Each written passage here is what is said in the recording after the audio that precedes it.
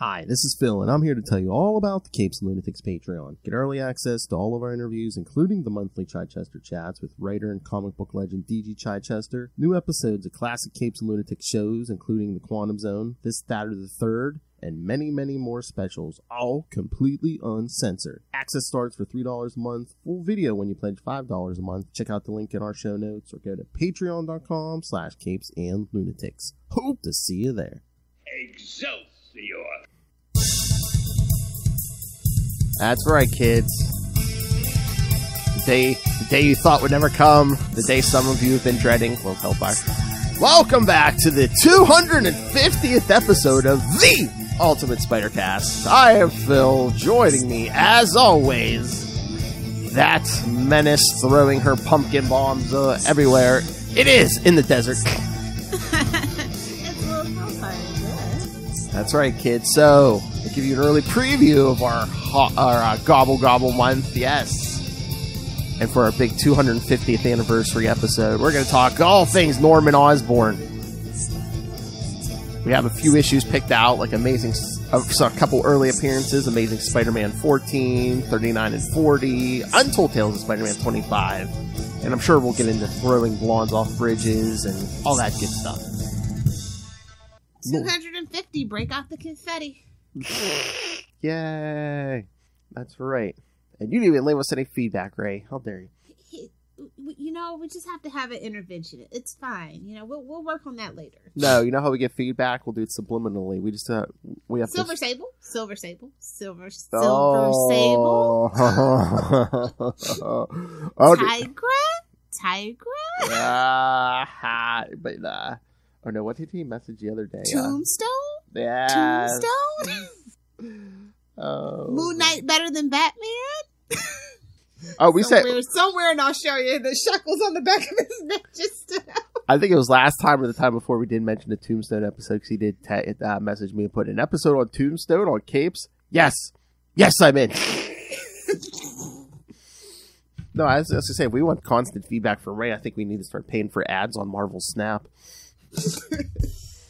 Too rich for my blood. I know. That's the only way you're getting his attention. So, what can we say about Norman freaking Osborn? Besides the prerequisite drop. Oh, of course. My fetish is to get touched by a white man with cornrows.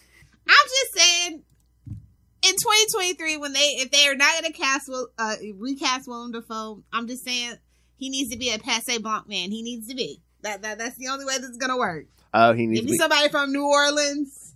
Like a vampire, Interview with a Vampire. Oh, well, I was going to say, so Defoe needs to be like the next J.K. Simmons, and, just needs to be cast. He's multiversal constant, babes. Yes. Cast as the Goblin and everything, even if they would do it like animation or something. Yep. That's just going to how it has to be now. I don't make the rules. The fandom does. The multiverse of fandom does. But yeah, I mean, the character of Norman Osborn, I believe this is what the straw that broke the back of Steve Ditko and made him decide to leave, because the identity of the Green Goblin, which they kept in mystery. This was the original Goblin mystery, kids. Yeah. See, that's the thing. We always have a mystery about the Goblin, and it's never good. Never. It's never what we want. It never makes sense. It's a tradition that we just kind of got stuck with. It's not that mysterious. Gobble, gobble. But yeah, because, as it turned out, Stanley wanted it to be someone, connected to Peter Parker. And I think wasn't Ditko was like, nah, I just want it to be some random guy. Yeah, that's the thing. Everything doesn't have to be connected, but it is Marvel. And as we know, everything is super connected. Yeah, that's true. I mean, I always attribute that to like the last 20 years or so, that they always try to connect everything. But now I guess even as far back as the 60s, they were trying to do that. It does, I think it detracts when it's personal. I get, with great power comes great responsibility, as best said by Pa Kent, not necessarily Uncle Ben. But, just keeping the Charlie Esser spirit alive, that's all. But yeah, it's okay. It is what it is, but I think just the randomness of life is, in the chaos of just randomness is more, I don't know, effective. It's just why, if they ever try to make in the movies when they make Joker related to like the killing of the Waynes. It's like, no, please stop. No.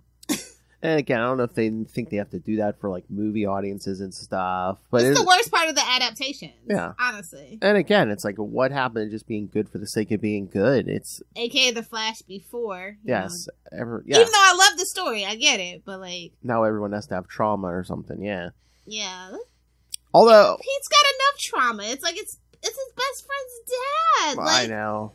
It's just so much. It is so much. Although I think in hindsight, and they kind of retcon more into that, because at this point, as we'll see, he gets unmasked, and it's like, oh, you're the dad of the kid I just started going to school with. That's yeah. And now it's like Harry's been his best friend for like literal decades upon decades. So it's just like, ooh. Well, again, we gave Gwen more importance after her death.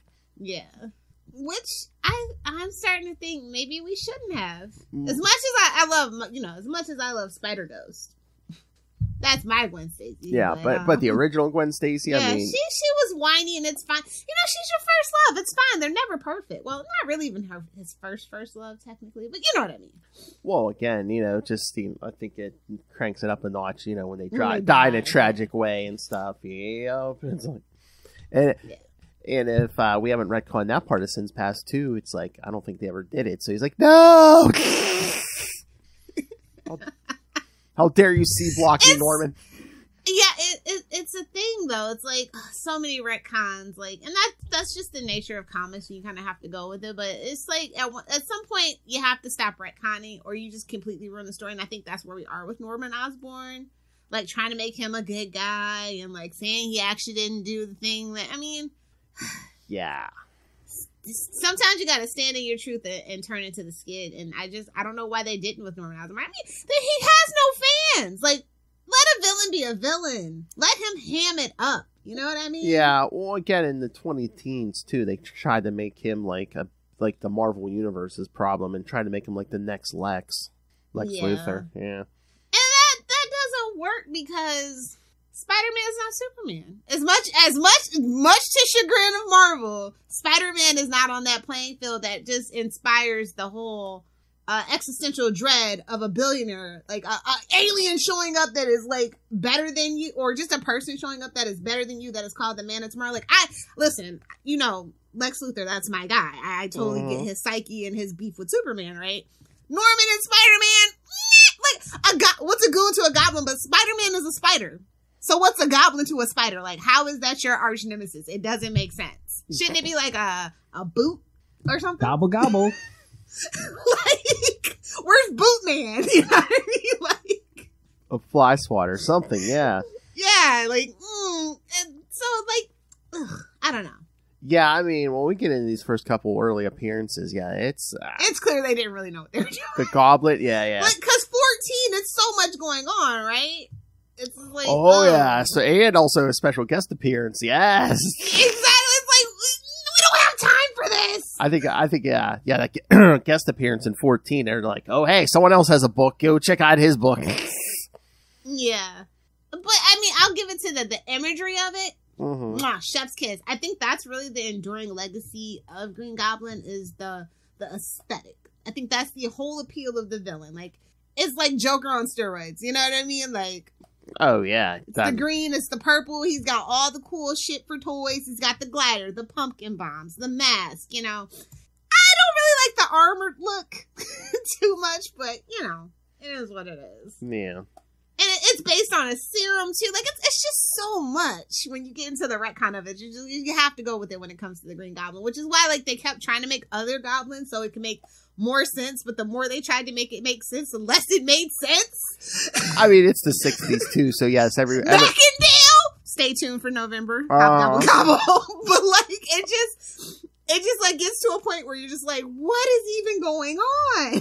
Well, again, I mean, Norman was like the kind of like the first franchise villain, wasn't he? Everyone just starts stealing his stuff. Well, he kept leaving vacant buildings around with all this shit. Of course somebody was going to stumble across it.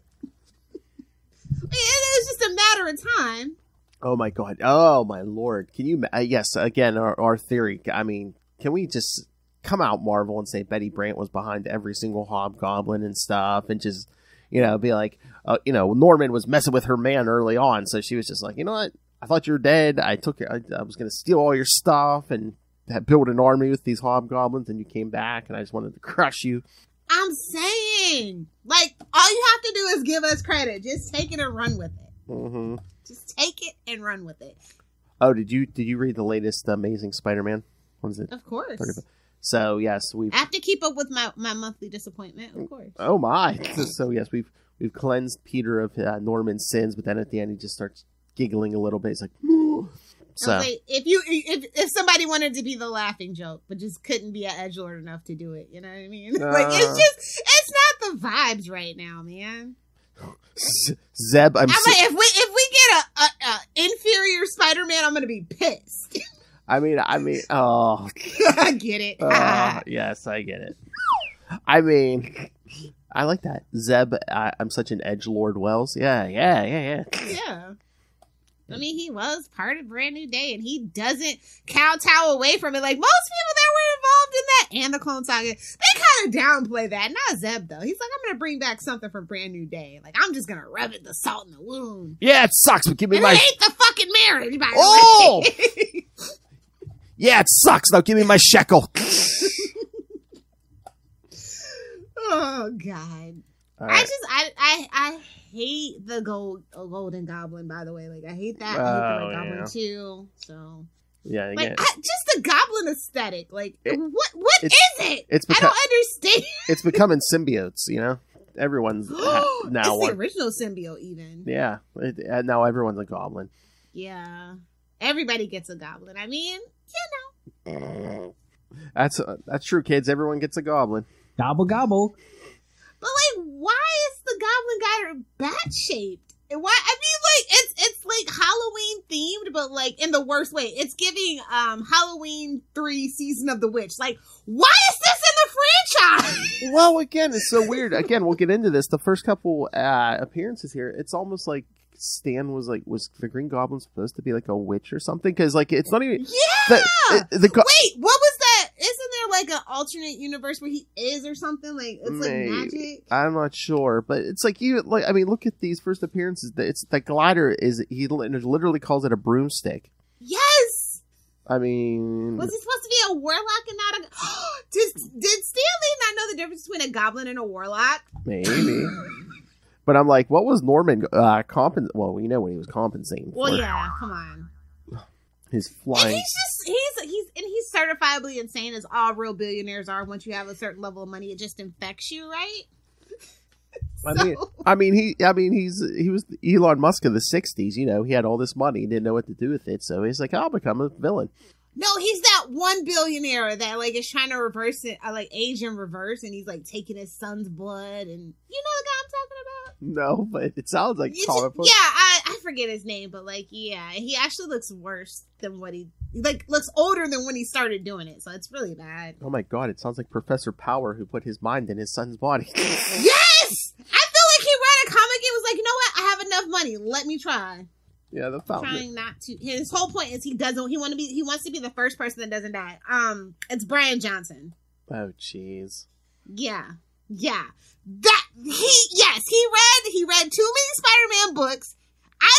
If he doesn't have an altar of Norman Osborn somewhere in there in his house, I would not be surprised. I mean, yeah, these guys are trying to digitize they're all. It's not even that. He wants his body to live forever, and that's literally not ever going to happen. That is just not possible.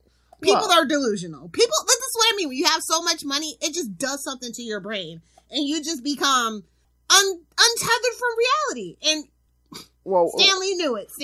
That is who Norman Osborn is. Why do you think they created AI? I heard somewhere they're like, who was I listening to? Someone was saying, they're like, AI is going to help cure cancer, but then the machines are going to eat us.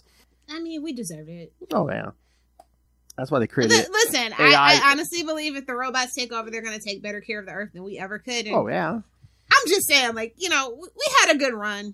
Not really. We're terrible. We're a terrible species, right? Well, they said. But we had a good run. We did what we could.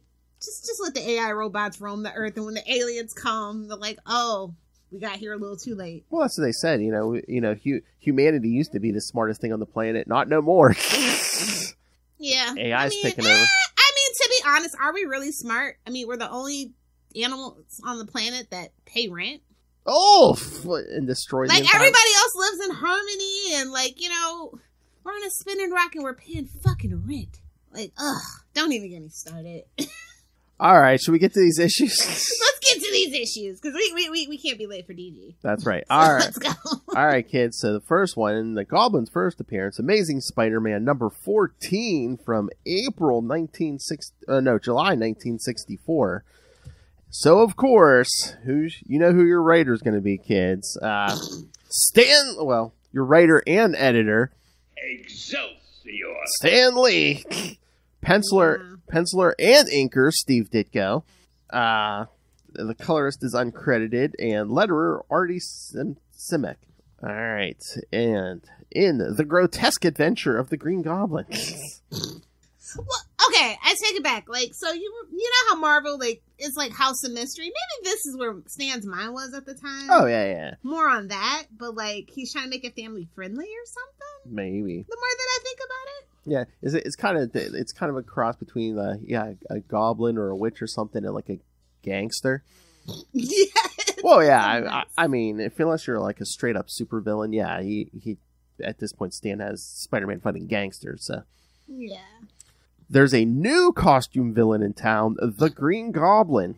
After he's perfected his flying broomstick, that sounds hickory dickory dock, you know. He visits the recently released Enforcers and offers them the opportunity. Yikes! To get revenge against Spider. Oh yeah, that's where we're at, kids. We're only 14 issues in. The Enforcers are, considered a big part of the Rogues Gallery. We've come so far, but not really. Exactly. Yes, offers them the opportunity to get revenge against Spider-Man. He travels to California to visit BJ Cosmos, a film director who made it big with his last film, The Nameless Thing from the Black Lagoon in the Murky Swamp. The Goblin offers him his next cinematic. Did Stan Lee have beef with people in Hollywood? Like, what is even that reference? They'll never make a Spider-Man movie. You know he wanted a Spider-Man movie already at issue 14. Oh, yeah. I mean, it's not too long after this that he goes to Japan and does the whole Spider-Man anime thing. So, not anime, but like basically Super Sentai. Oh yeah, I mean, Marvel started doing like animated series by 67. So yeah, it's on his mind. So yeah, I think he had beef with Hollywood. Oh yeah. The Goblin offers him his next cinematic spectacular, a movie about Spider-Man. Returning to New York City, the Green Goblin circles around the city until he draws Spider-Man's attention, who is coming out of high school. He makes a film offer to Spider-Man, who agrees to participate. With the announcement that Spider-Man is going to be in a film, J. Jonah Jameson sends Peter to Hollywood to cover the story.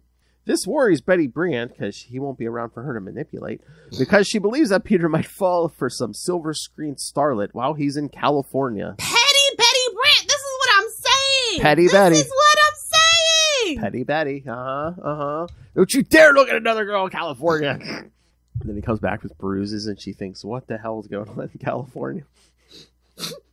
Did you visit one of those sex dungeons? Arriving in California, Peter reports to BJ Cosmos' studio. That's right. Talk about reporting for duty. Hey-oh. BJ Cosmos. As Spider-Man, and he, the Green Goblin, and what he believes to be actors resembling the Enforcers are taken to New Mexico for a desert fight sequence. Okay, kids, New Mexico desert. Oh, boy, I wonder who this guest star is going to be. Bryan Cranston! I am the danger. I am the one who knocks. Someone's about to knock. The Green Goblin reveals his true motives, and Spider-Man battles him and the Enforcers across the desert. Their fight takes them into a cave, where Spider-Man easily defeats the Enforcers.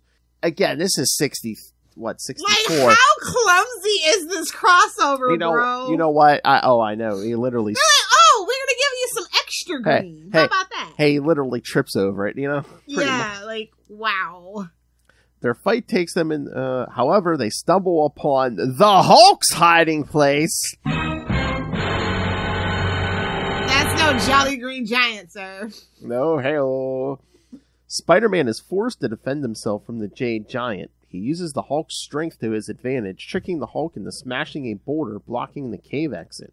Hulk dumb. Hulk smash his only escape route. Spider-Man fails to prevent the Green Goblin's escape and hides until the Hulk leaves the area. He leaves the enforcers to be collected by the police. Returning to Hollywood, Spider-Man finds that B.J. Cosmos has canned the Spider-Man movie idea in favor of a Hulk movie. That's too real, bro! That's too real! And here's your origin of the MCU. Talk about art imitating life, bro. Or I life know. imitating art. Like, wow. BJ decides to go with a Hulk movie. Where's my real name, Orville? Imperious wrecks the bed. When Spider-Man demands payment, I need my money. Gimme. Oh yeah, this is petty Peter Parker right now. Oh, yeah. Don't want to mess with him. He's got anger issues. He hasn't figured it out yet. We need the money. Gimme. You want to know what happens to that promoter who didn't pay me? Oh, well, he lived. He just got ripped off. Yeah. Cosmos refuses, citing the contract. Spider-Man would only get paid if the movie was completed. Yeah, you rube.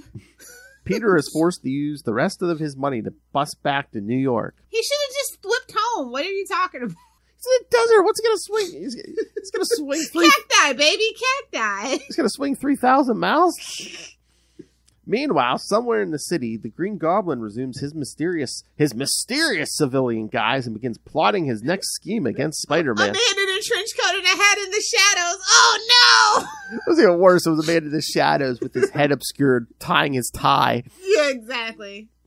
Because again, it's 64. All men wear ties, you know. Of a certain age wear I'm ties. saying, one of the worst things, men stop wearing suits every day. Actually, no, when people stopped wearing suits on planes, that's when society collapsed. There, I said it. Mm-hmm. Well, you also could smoke on planes back then, so maybe not. When airplanes became Walmarts, yes, Yeah. yes, that was the downfall of society. Yes, the Enforcers were recently defeated by Spider-Man in Amazing Spider-Man number 10. Oh my.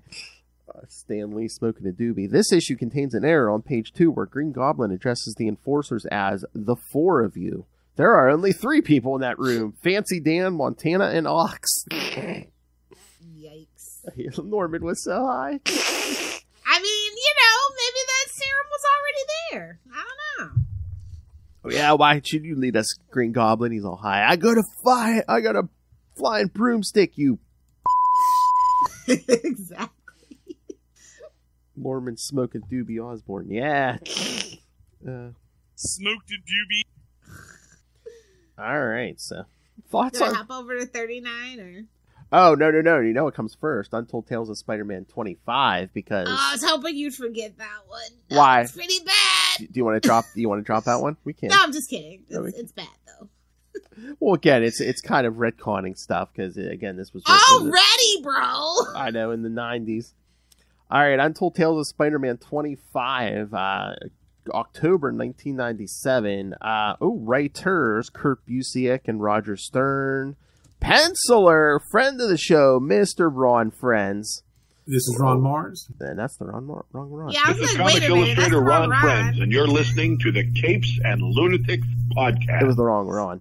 We have so many drops and so many friends of the show. It's hard to keep track like that. That's right. We have so many friends like Jeff Johnson. Check out Capes and Lunatics episode 310. All right. Inker Bob McLeod, colorist Steve Matson, letterer Richard Starkings, and Emerson Miranda, and editor Tom Brevoort. Sure. And again, we're going to try to crowbar as many references to 60s Spider-Man in here, including like supporting cast. Bad men on campus. Hey, I have something like that on my hard drive. Hey-oh! Yeah, you and Justin. I think the word starts with twink, though. Whoa! Yeah, you and Justin definitely have this. At an abandoned warehouse along the Manhattan waterfront, Crime Master... Crime Master... Shocker somewhere going, well, at least my name's not Crime Master. Hey, man, that was another Stan Lee original, Crime Master. Meets with the Green Goblin. Okay, get ready for this one. With the fall of Lucky Lobo. I'm surprised someone hasn't tried the retcon that work. He's the Lobo brothers' dad. Hey, man. Put that out there. With the fall of Lucky Lobo, there is a power vacuum in the criminal underworld, and the pair have met to discuss a truce. Yeah, power vacuum, you know why? Because it sucks! Man.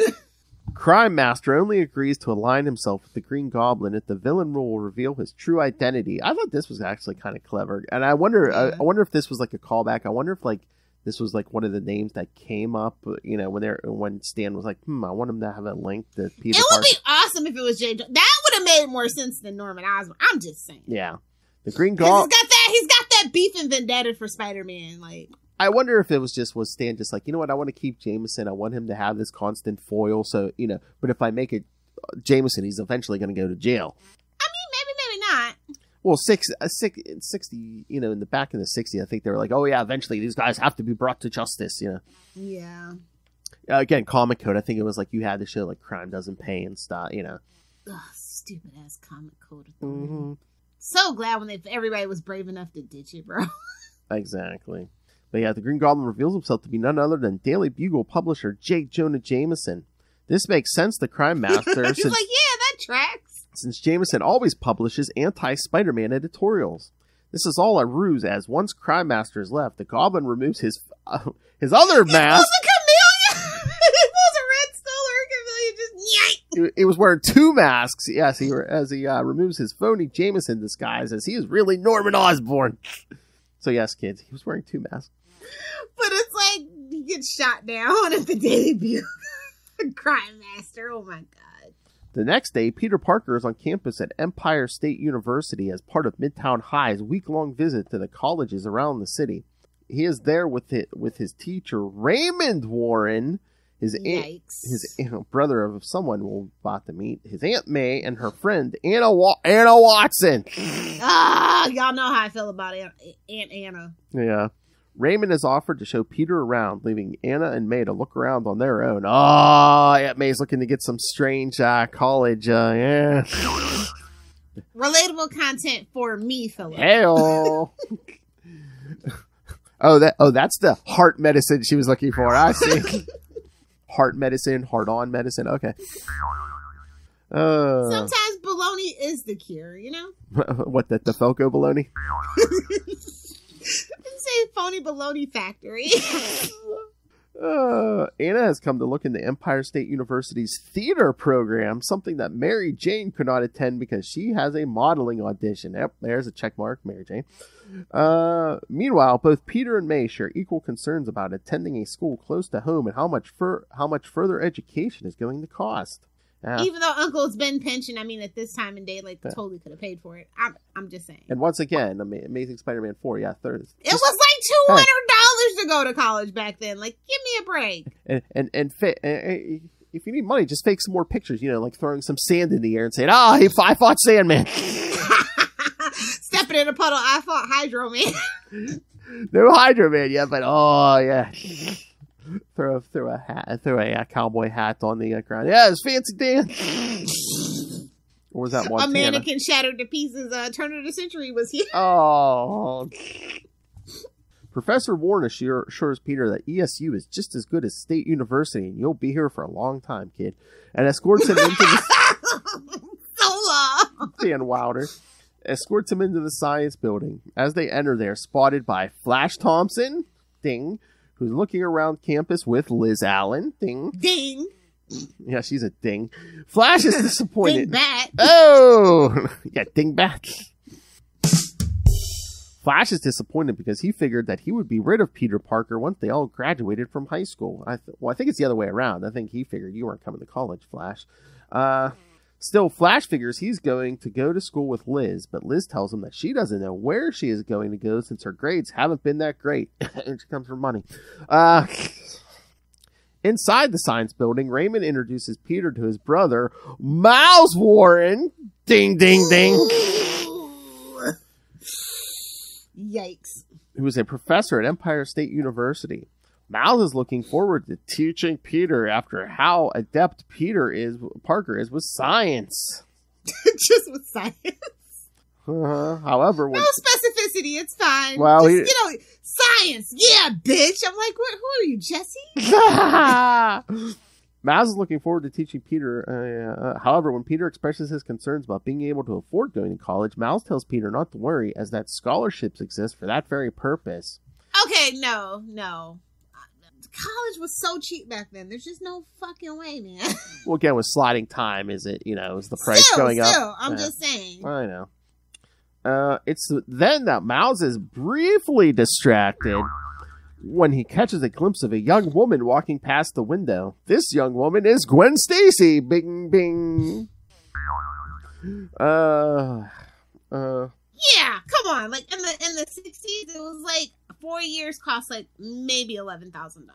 Oh, it's the 60s. Yeah, look at those thigh-high boots. Look at those go-go boots. Who bumps into her classmate Harry Osborn. Ding! Who is glad to see that Gwen is considering going to Empire State University. Harry tells her that his father, Norman Osborn, who we've already dinged, is an ESU alumnus and is dedicating a new test chamber to the science department and offers... That's the only way Harry got in. Hey-oh! And offers to take her to the unveiling. Yeah, ask some of those women in Manhattan. That's the only way he got in. Oh, how is Danielle holding up with that Britney memoir coming out? Oh, she don't care. She said, Did you hear the quote from Britney Spears? Which one? She's like, when she was losing her virginity to him, she's like, okay, put it in. And he said, I already did. And she said, her world collapsed. I did not fucking wait till October 24th. I knew that quote. I mean...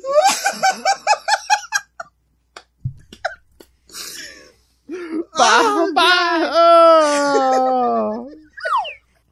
We have to cover that on Salty and Petty. What, the Britney thing? Yeah. You're gonna have to get the book, babes. I'll send you an Amazon gift card, but you have to get the book. Okay. We have to talk about it. Okay. Sorry. That's all right. That's okay. Oh yeah, we'll cover that. Where was that? Oh yeah. Warren getting hard for Gwen. Wouldn't be the first time, wasn't gonna be the last time. Oh no, that obsession is just gonna build, kids. While at the engineering center, Raymond Warren is showing Peter a new experimental seismic ray that ESU has been developing with Atwell Petroleum and the Brand Corporation. Better than Roxxon, am I right, kids? Well, Brand's evil central too, so. Yeah. He takes Peter down to the exhibition hall where the device is going to be demonstrated in the new testing chamber. You think he learned his lesson from going to science experiments? Exactly.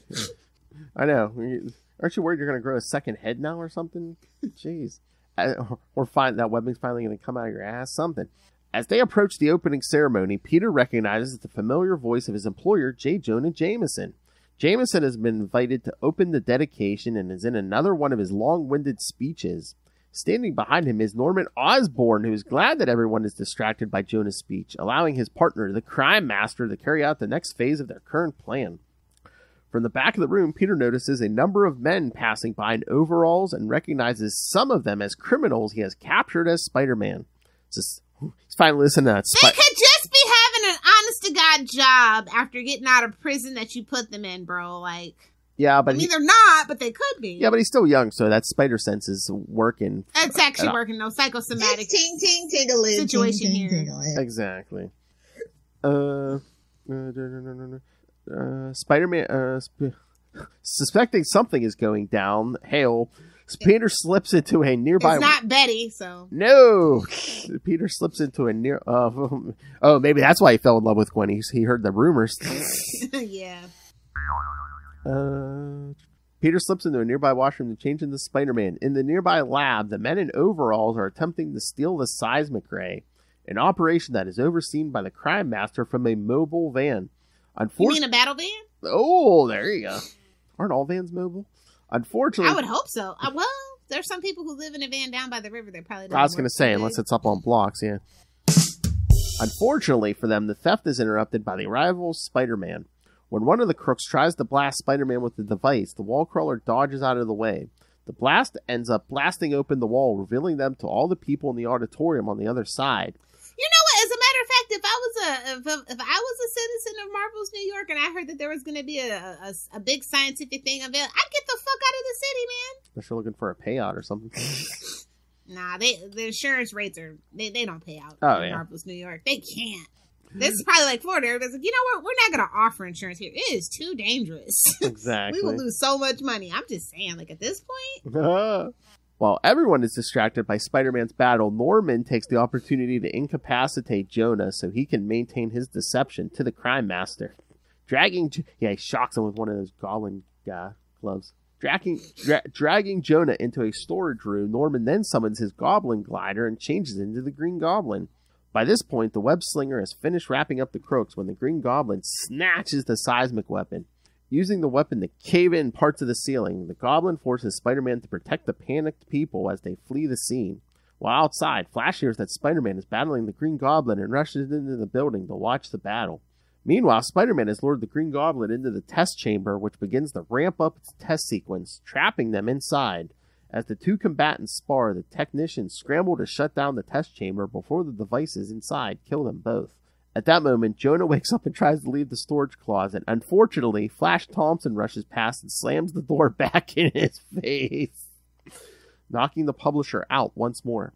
In the control room, the technicians are stopped from shutting things down by the Crime Master, who forces them to activate all the devices in the hopes of eliminating both Spider-Man and his uneasy partner.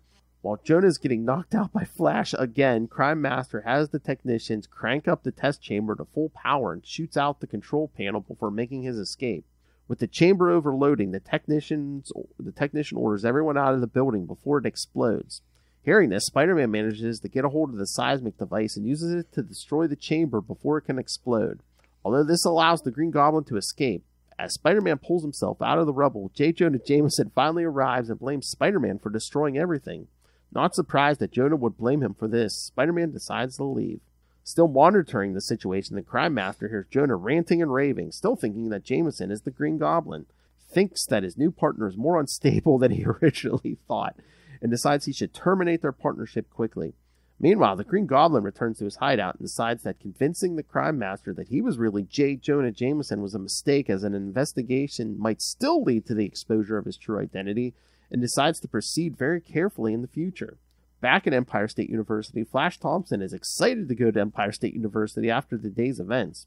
Overhearing this from the rooftop, Spider-Man hopes that his Aunt May wasn't around to see what happened, otherwise she wouldn't allow him to attend this college, scholarship or not. Still, he figures that this is a problem for another day and swings off, satisfied that whatever happens this day proves that no matter what his future has in store for him, it will be far from dull. Thoughts? I mean, modern comics could never get this much in an issue. They just couldn't. I know. They don't want to. And again, this was the final issue of Untold Tales, so yeah, I think they were trying to cram everything in there. I mean, Untold Tales was definitely a cash grab. I mean, it wasn't bad because was it all of them? I know most of the issues were only 90. It was that thing where they had that 99. They were 99 cents, kids. So. Still a cash grab. Like it's like how we know every single second of Wolverine's life now. Yeah. Just saying. Well, this is what happened between page 19 and page 20. I'm trying to remember. There's one issue where they give you a graph because they plotted this out like Kurt Busiek. So it's like where each issue of Untold Tales takes place between two issues of Amazing Spider-Man. Yeah. Oh, don't worry about the Crime Master, kids. He gets gunned down in Amazing Spider-Man 27. Yeah. Peter mentions a recent visit to State University. That was in Fantastic 435.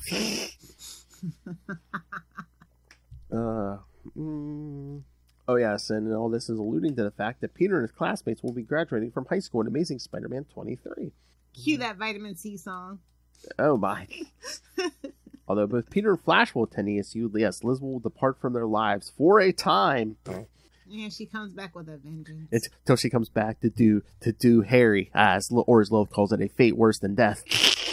I mean, you could be a gold digger, but god damn, Harry Osborn? Well, again, I mean, maybe it's... And you gave birth to the demon spawn Normie? Like, ugh. That is a fate worse than Gwen Stacy. I mean, it can't be that much work. I mean, again, speaking of, he's got a sad whistle, you know. Well, yeah, he's a sad boy. You don't want to deal with that. Well, again, and he's unstable. Let's call back to it. You know, Harry's probably the whole. Oh, are you gonna put it in? It isn't. Well, he's unstable. B, he's abusive. Now this is all canon. I'm just saying, like he's got the small broomstick. Oh yeah, he's definitely yeah. He's a sad whistle kind of guy. Oh yeah. All right. So should we get to 39 and 40? Let's do it. We're just chugging along, bud. As we yes. Oh god. Amazing Spider-Man 39. Look at this damn cover, bro. Well, it's iconic. Everyone knows it. Yeah. From August 1966. Again, writer and editor Stan Lee. How green was my goblin? How about you go to the doctor? Hell, that's what that sounds to like. I know. I do. One of us was going to be like, how green was my goblin? This time, penciler John Romita Sr. Senior. Well, at the time, it was just John Romita. Yeah. I was going to say, retcon. Inker Mike Esposito and letterer Artie Simic. Poor Artie Simic. Mm-hmm. The Green Goblin is plotting his revenge against Spider-Man and plans to reveal his secret identity to the world. Meanwhile, Pete feels he's coming down with something and visits Dr. Bromwell. During the visit, the doctor tells Pete that Aunt May, here we go, has a plot device. No, plot armor? No, must not have any sudden shock or excitement to her, or it could be fatal. Ugh. Just give her a surprise party already. The vapors. As he goes to school, we see Harry Osborn being dropped off by his dad. I'm something of a lunatic myself. Nice. When Harry asks if anything is wrong, his dad snaps angrily at him, and Harry begins to worry. Peter sees what's wrong with Harry and starts to confide in him his concerns, much to the delight of Gwen Stacy.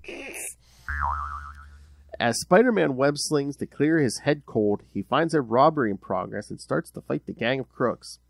The longer he fights, the more suspicious he gets, and finally is proven right when they hit him with a gas.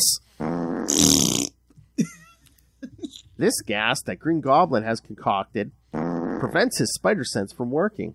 What the hell? As he exits the scene, he goes to change back to Peter Parker, and the Goblin watches without being noticed. Norman's a voyeur, eh? Well, we already kind of knew that. Stroking that broomstick. He's charging those pumpkin bombs, huh? Whoa! You know what he wants to do with them pumpkin bombs, right? A couple of balls down the gob. And how? Hey-oh. As the Goblin follows him home, he picks up his name on a microphone and learns his true identity. The Goblin confronts him outside and begins his attack on Peter Parker.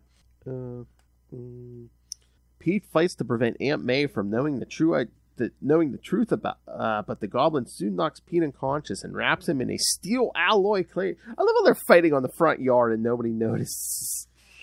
I mean, they do live in Queens, to be fair. Right? Yeah. So, listen. One thing about New Yorkers, they're gonna mind their business. I guess, yeah. You should see like that meme. It's like some guy like literally is like passed out from like a seizure or something on the subway, and everybody's in their phone like, it ain't my problem. Jeez. New Yorkers gonna mind their business, okay? And it's 66 too. They're just drawing the curtains and saying, it must be those perverts and hippies. Yeah. Oh, and plus domestic violence. Yeah, you. Oh, yeah. Business. You hear somebody screaming, "Yo, we closing the curtains." They're fighting. Maybe Peter. We're putting on some Perry Como. We're not. Either either Peter's beating that elderly Ann or she's beating him. Yeah. Okay. Yeah. Either way, you don't want to get involved. Right? Okay. Yeah. As he is taken to the Goblin's lair, Peter struggles against his bonds. Since he's confident in destroying Spider-Man, overconfidence, the Goblin reveals himself to be none other than Norman Osborn himself. You know what could be worse? It could be revealed that Norman Osborn is Peter Parker's real dad. And then him and Harry are like half brothers. Like, don't give the movie. I don't want to put that into the air, but like I always think it could always be worse. They could always have that in their back pocket. They could always have that in their back pocket. I don't know. Peter's hair is not that superior, no. My fetish is to get touched by a white man with cornrows. Like when he learns the truth and activates the cornrows, he's like, son of a bitch! There's some cultural... I am an Osborn! There's some cultural appropriation. I mean, it works. I mean, there was a point, after Harry dies, and Norman tries to make Peter his heir. Yeah, I'm just saying, like, that's what really, like, back in the day, I'm like, are they gonna pull the trigger on this? Because... Oh, God. Like, it just seems so random. It's like, the villain is my best friend's dad. Oh, my God. No, I didn't sleep with your ex-girlfriend. I slept with your mother. Oh, my God. It's giving Malcolm and Thea from Green Arrow. Because, like, they wanted Malcolm to be the dad, but then they're like, no, let's just make her Thea's dad. And I'm just like, okay. It's a freaking Darth Vader situation all over again. I mean, that's classic. I am your father. I mean, they keep bringing up Norman and trying to, like, redeem him, so I'm just like, what's the point? To what end? I mean, especially this current stuff where he's acting all good. I'm surprised Zeb hasn't pulled that. Yeah, it's creepy, bro. I'm surprised Zeb hasn't pulled that out. Oh my God, if I called it and that's what Zeb has planned for the end of his run, I'm going to be pissed. I'm going to make sure Zeb... If he does that, listen, if any writer does that, I'll make sure they never work in this industry again. That is a bridge too far. Hell. Oh my God. And I don't think you have to worry about that, Lilith. You know why? They're not going to let Zeb Wells' run in. I don't know. Weren't they planning the next 2 years or something with the end of this last arc? Ugh. Yeah. We'll see about that, though. Sales are down! Sales are down on Amazing. Yes. Listen, when the cash cow stops producing milk, you know what they do. I thought it would have ended already, but it seems like they're still there, so I don't know. I don't think anybody wants to touch it with the 10-foot pole at this point. Hey-o. I wouldn't. I know. I thought they would have pulled the plug already. All right, but after the abrupt resignation of Steve Ditko, this is the first artwork on the title by John Romita. Stan Lee decided on John Romita Sr. as the new artist after viewing his work on a Spider-Man Daredevil crossover in Daredevil 16 and 17. Romita will pen or ink over 100 issues and covers of Spider-Man and become Marvel's art director in the 1970s. The man, the myth, the legend. Mm-hmm. It's so unfortunate that, it comes under that cloud of, the resignation of Ditko, but it is what it is. Sometimes you just got to make room. Mm-hmm. But again, and that's the problem with the comic book industry right now. Like, none of the old people, like, really want to give it up, and that's why wages are stagnant and things like that, so... Well, again, even, like, the old school, I don't think they're getting paid that much, because, I mean, everyone's doing Kickstarters and stuff. Yeah, it's... that's fine. It's I mean, something of your own, but like at the same time, outside of like Spawn and Archie comics, like like really, like who's really checking for like those independent, you know what I mean? Like, yeah, you got your occasional Red Sonjas and stuff like that. But like, well, I was gonna say, if there's a big name attached, people, like Image might take a look and be like, let's see what they're doing. Yeah. So it's like. You're never going to see, like, for the most part, when they do their Kickstarter, you're never going to see that book in a comic book store. You know what I mean? But they're making more money per issue that way. But at the same time, like, what do you want? Do you, like, the money and, you know what I mean? Like, or the prestige, or, like, do you just, like, a writer just wants somebody to read it, right? Yeah. So, like, that's the end goal, right? So it's just kind of like one of those things. It's like, yeah, it's a small and loyal market, but at the same time, you'll never see it on the shelf, more than likely, and I think that's just like one of those things about being a comic book writer. You kind of want to see it on the local comic book shelf. You know what I mean? I need some readers. Gimme. You need the money. Gimme. But yeah, it's so Spider-Man's history is so weird. I know. Especially again with all big properties, when people start trying to retcon the past stuff, it's just like, okay, since past. Anything really. I know. Spider-Man. Anything post 2005 really Spider-Man. Like, they just every which way but loose with like the retcons. Like, I'm just surprised Uncle Ben just isn't alive at this point. Like, they've done everything else but. I know. I mean, we have a version of Gwen back. Bucky's back. Yeah, I'm surprised. Uncle Ben's like the last holdout.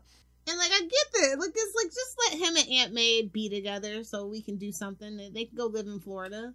With Aunt Anna. That's where she is, right? Oh yeah, at Del Boca Vista, yeah. Exactly. Yeah. Oh my god. Is this the Green Goblin's closet or Lilith Hellfire sex dungeon?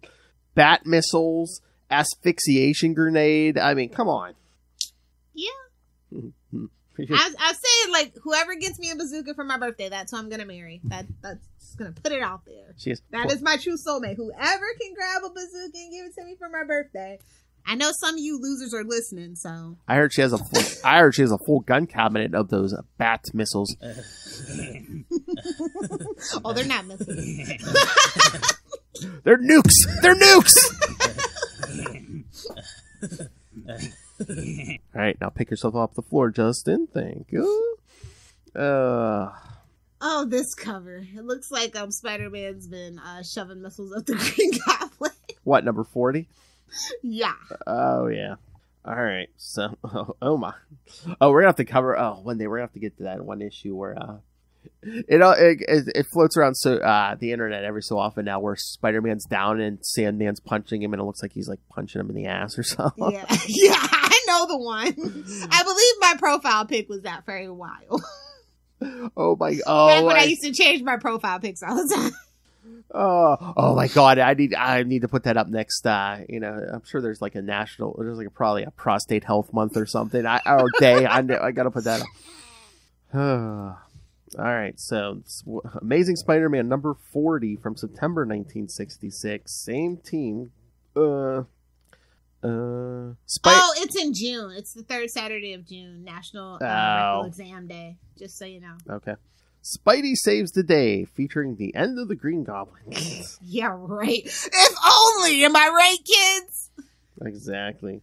Pete is trapped by Norman Osborn, who's revealed himself to be the Green Goblin. Pete stalls him, mentioning Harry and playing with his emotions to get him to talk.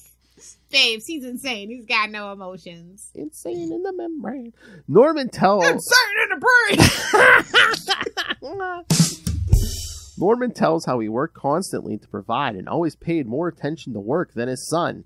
Yeah. Hello? Yeah, shut up. Here's a bike.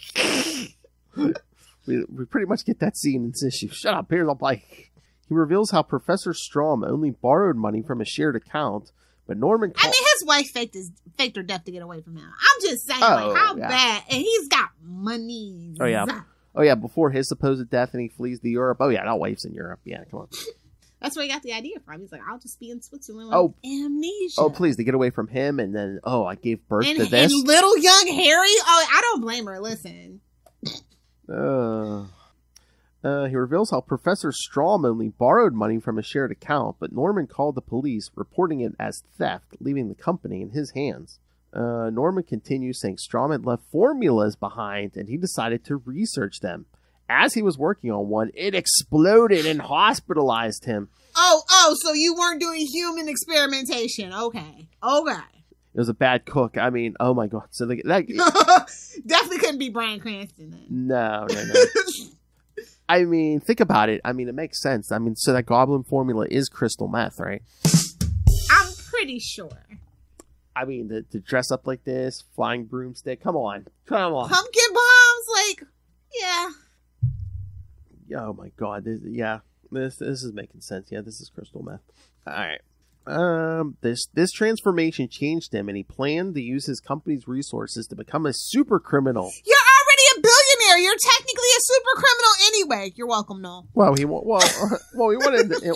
to be a fancy man. Come on. Yeah. I'm not a fancy man. Norman is. Purple and green. It's a dead giveaway. Exactly. Sorry, Hulk. His transformation changed him, and he planned to use his company's resources. At home, Aunt May is worried sick over Peter not calling her, and Anna Watson calls in Dr. Bromwell.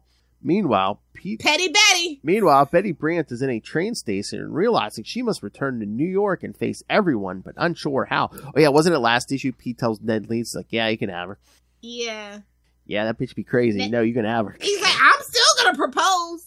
I'll take your sloppy seconds. Wow! I mean, Flash did too, so whatever, you know. Well, So I guess we know. Yes, all these unsuspecting men running around. I guess we know what the real Winkler device was, don't we, kids? Don't we, kids? Superior Let's puss. say it had a She had a firm grip on reality. Hey-oh! Superior puss. Put him in the brainwashing machine. Superior puss. You know how many times the Hellfire's brainwashed men into a dinner? Come on. No, that comes afterwards. Hey-oh! Superior puss. I thought you were done with them after that. Depends. Kind of getting short on supply here, so you know. Oh. You gotta start moving more calculated. Yeah. No, you're done. Let's go eat. Come on. Mama's hungry. Pete is still working on the steel bonds, and the Goblin recounts when Spider-Man has fought him and skews them as victories. He finishes his story and frees Pete to fight him on even terms. Mistake! Yes, as they fight, the Goblin pulls out his stun bombs. I need this, an electrical whip. I need this so bad. And finally, a Goblin cannon. Hey-oh! That's what they call Betty Brant! Oh! No, that's a gobble cannon. Gobble gobble. Gobble gobble. Sausage! As Spider-Man delivers a kick, the Goblin goes into a mixture of live wires and chemicals, and a fire starts. Ah, this is why Raimi did it better, just saying. What, a Goblin glider to the balls? To the chest! I don't know, he got nailed in the nutsack to me. I mean, he gave birth to Harry. I totally would do that too.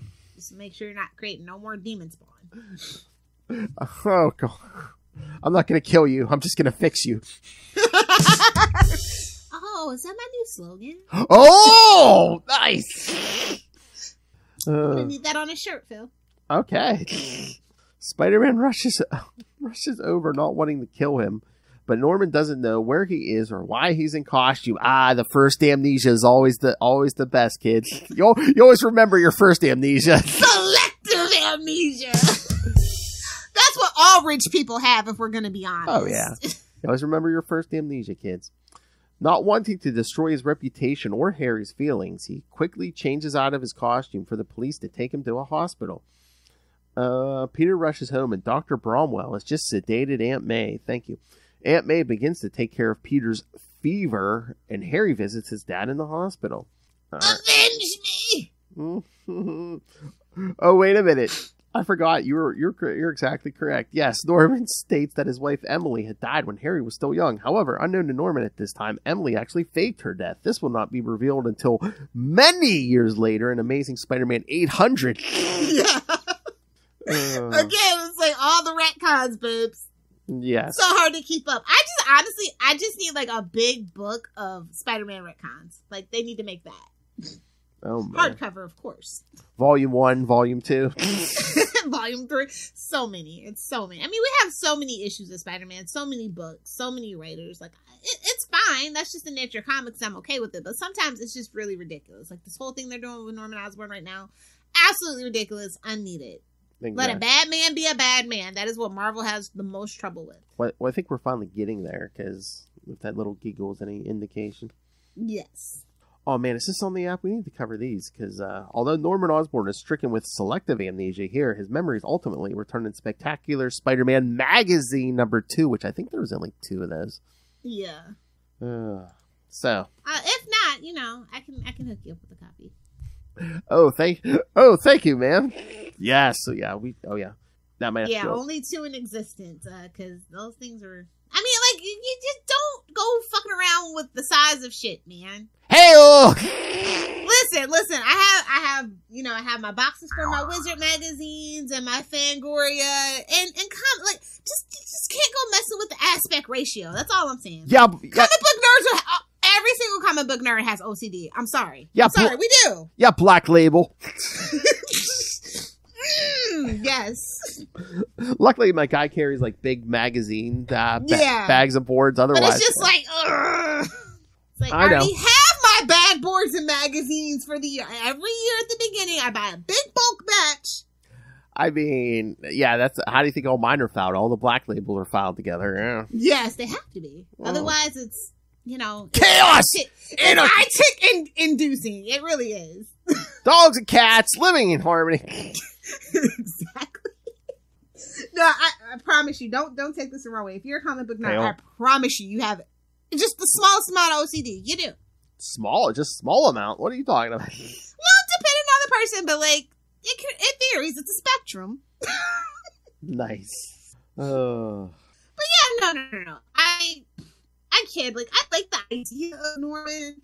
It's just been poorly executed, and like every time they try to fix something, it makes it worse, I guess. And that's just the hilarity that ensues with like the snowball rolling downhill at that point. And you just have to just kind of like sit back and watch the train wreck at that point. Well, again, the 20 amnesias, and then they finally do kill him, but then 20 years later they bring him back when like, we need someone big to be behind the whole clone saga. I know, let's bring back Norman. Which was their mistake. Like, they should have came up with a new person. It should have been Betty. But, you know. Exactly, yes. That's what we're really, or even worse, Aunt May. And that's why Uncle Ben is Mephisto, and that's why he faked his death to get away from her, because she's even more evil than he is. No, those are the only two things you can do at that point. They should have left Aunt May dead, because remember, DeMatteis did a great death issue. They should have left her dead. But they blew it. Just like Betty. No, but yeah, no, Betty should have been the mastermind, because like even like towards the end of the Clone Saga, like, well, beginning and the end of the Clone Saga, like Ben Raleigh was even starting to fall for Betty. So again, it would have worked. It could have worked, yeah. Like they've had all these opportunities, but like I don't know. I couldn't get Peter, so I manipulated. Settle for his clone. I manipulated Miles Warren into creating a clone I could bang. I mean, that sounds like something I would do, but. Cloning is a little outside my league. Robotics, it's a little expensive, but it's more doable than cloning. I'm not China. How did you pay Miles? How did you pay the Jackal, Betty? Well, when you're a woman, you don't really need a wallet. Superior puss. Well, some kind of. I mean, a coin purse, but not a wallet. A certain kind of wallet. Yeah. Superior puss. A superior puss or a prison wallet, you know? Yeah. Or a prison purse, you know? It's in his prison purse. Or hers. Oh, just the messy legacy of Norman Osborn. It just makes me laugh every time. Just the Goblin legacy and overall. But like, this is where it starts. And, you know, no shade to Stan. You know, we love him. May he rest in power. Yes. But I feel like he never really knew what he wanted to do with the villains. I think it was a bunch. Oh, let's see if this works. You know. Yeah. It works. And again, I mean, he enjoyed it. But again, if we don't get a Norman Osborn, we never get a winner like Jason McIndale. Eventually. I would be okay with that. Oh, my. What we do every November, little Hellfire? We find something. God, every gobble month would be Harry or something. Normie with a symbiote. Oh, God. Don't or worse, Liz Allen with her symbiote. Gobble, gobble. Yeah, we would do something Osborn based, I'm sure. Yes. There's enough fodder there for sure, and just the Osborn family itself. So, yeah, Norman, I like the Green Goblin is iconic, but Norman isn't iconic. Do you know what I mean? Do you understand? Yeah. Yes. You understand the words coming out of my mouth? Yes. So that's been my biggest thing. It's like Norman, womp. Green Goblin, hell yes. You know, like. And then they kind of give him, like, that whole where he doesn't remember thing. And, like, it's just weird. It's like, let a bad guy be a bad guy. Let him stand in his truth. Like, that has been my biggest thing with Norman Osborn. They just refuse to let him stand in his truth. Bring him back full evil and bring back that marriage, Sam Wells. It's what we've been waiting for like, 2 decades at this point, so... I just don't know why. They know at this point that people want that marriage back, and they're just like... look how well Superman did when he got married and had a kid. Yep. Again, we have enough other Spider people that you can do Peter as the married guy, the father. Yeah, it's like, why'd you do that to Ben? Like, you had the perfect opportunity during the Beyond shit, and you just couldn't manage to stick the landing. You could have your cake and eat it too. Ben could be the single dating guy. He's a literal copy of Peter, you know. You can have it both ways. Yeah. Anywho. Yeah. That's it. That's 250. Yes. So, hope you liked it. Stay tuned for another 250, probably. Oh, definitely. Feels like no, definitely, no, probably. Yeah. I mean, only 50 episodes until 300, though. I know. All right, but yes, next time, again, it got pushed back a week, but yes, the boys will return. The bad babysitter. Don't you get them back to back? No. It'll be the first week of November and the last week of November, so. But no, next time, yes, the boys return as we cover Scarlet Spider 7 through 9, featuring Kane. And then, yes, the two episodes in between, Lilith, is our actual Hobgobble month with Jason Macendale. Which the first episode will be Spectacular Spider-Man 161 through 163, and the second episode will be Spider-Man 46 through 49.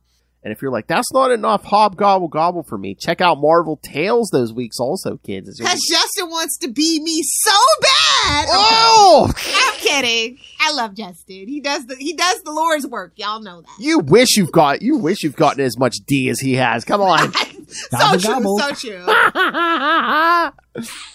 Still trying to catch up. You wish you've baked as many biscuits as he has. I know he's laughing his head off right now. My favorite biscuit. All right, kids. And then, the round out, they start November and they end November. The Bad Babysitters Club will be back to cover, we'll do the crossover Minimum Carnage. Nobody told DG Chichester.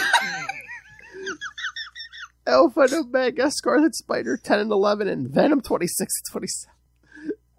Oh. You're not DG Chichester if you don't hate Carnage.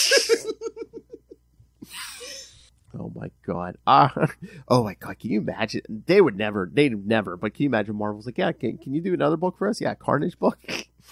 Oh, he'd do it. Carnage!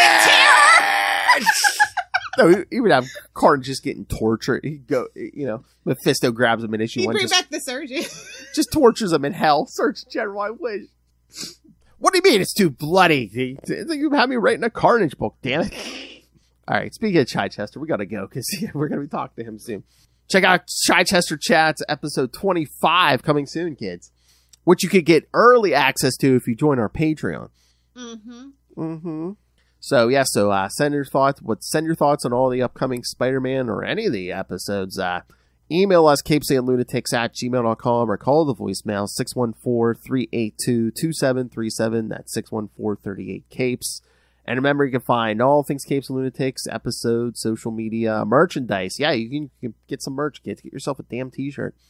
And, of course, the aforementioned Patreon. Or, a tumbler for your drinks, because it's nobody's business what's in your cup. Not even your employer, kids. Or I believe they still have phone cases, because we know everyone has a phone now, so come on. And, of course, like I said, the Patreon, where if you want to get early access to Chichester Chats and at least be bullied, have your own drops, and at least one special a month. Yes, you can find that. We can find all of that at tubespace.io/CapesandLunatics Podcast Network. That's tubespace.io/CapesandLunatics Podcast Network. All right, and the number one ranter on Patreon, Lilith Hellfire. Where can people find you, graining it up? If you nerds want to hang out with your favorite internet granny, you can find me on Facebook like a true grandparent. Friend me there. Or you can find me on Threads and or Instagram at your favorite internet granny. GRANNIE. Yay. The only sack I want to be hit in the face with. Money. Again, the Patreon, kids. Exactly. Spread it out! And again. Betty's like, we're doing me now? Oh, hey-oh!